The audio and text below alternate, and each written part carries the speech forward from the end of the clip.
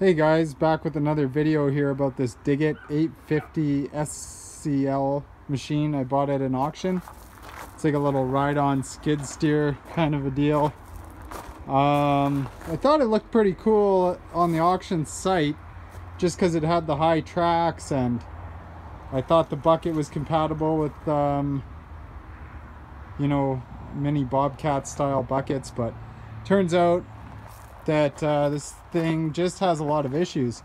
But the one I'm fixing today is I was getting water in my hydraulic system constantly, and the fluid was just getting milky and everything, and so I decided to rip into it here today.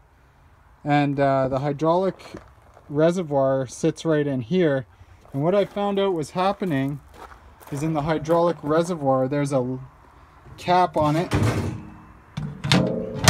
Goes kind of like this, but between the cap and the actual reservoir there was a gasket, but I'll show you where I can find it. But anyways, there's a little gap right between this cap and where the gasket is, right in here, and water just runs right down into your reservoir there.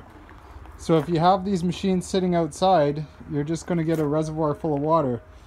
So basically I ripped off the hydraulic reservoir, took it out of the machine, and then I've cleaned all this up good, and what I'm going to do is take some high temperature silicone and I'm just going to fill this right up really well, and then I'm going to slap that top back on it, and I think that's going to fix the problem with water getting into the reservoir.